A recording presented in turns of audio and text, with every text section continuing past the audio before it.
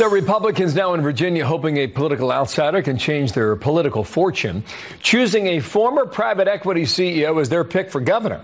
Democrats set to choose their nominee next month as the current Virginia Democrat Ralph Northam hits his term limit. The Republican on the ballot will be Glenn Youngkin. He's with me now. And sir, good morning.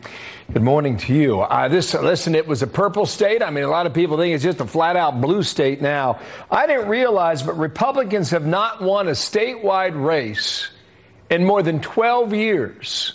How do you change that? Yeah, that's true. And I've been so encouraged as I've traveled around Virginia over the last 4 months campaigning at the groundswell of support from Republicans, from independents, and from Democrats. I'm a homegrown Virginian. I'm an outsider. I have a 30-year business career about getting things done, not empty promises that come from old politicians or, worse yet, the same old politician in Terry McAuliffe. And I hear over and over and over again, Glenn, we cannot afford a third term of the McAuliffe-Northam dynasty. Please take us someplace different. And that's what we've been talking to Virginian voters about. That, in fact, what we're going to do is get Virginia open and moving. Put her back where she belongs as the best state in America to live and work and raise a family.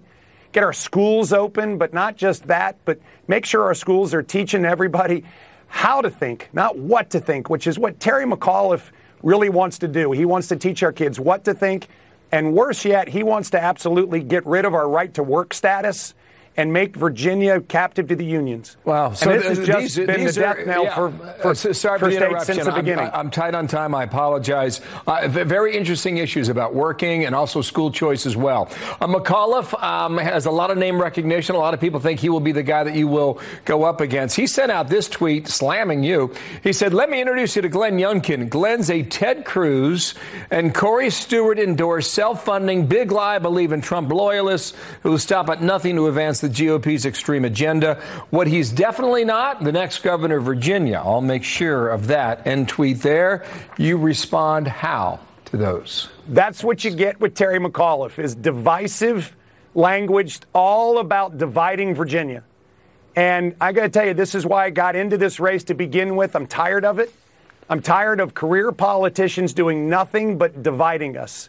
And I think there's a new day in Virginia coming. And that's why I have so much support coming out of our convention, overwhelming support coming out of our convention, moving forward to unite Virginians and define a new day, which is one about opportunity, one about schools, one about safe communities, but also about bringing people together, not dividing them. And all you get from Terry McAuliffe is division, and that's not what we're going to do in our campaign. All right, first time running for public office. Good luck. I'm sure it's an interesting ride. Glenn Youngkin, thank you for your time. One of two critical races we'll be watching in 2021 at the gubernatorial level. Thank you, sir.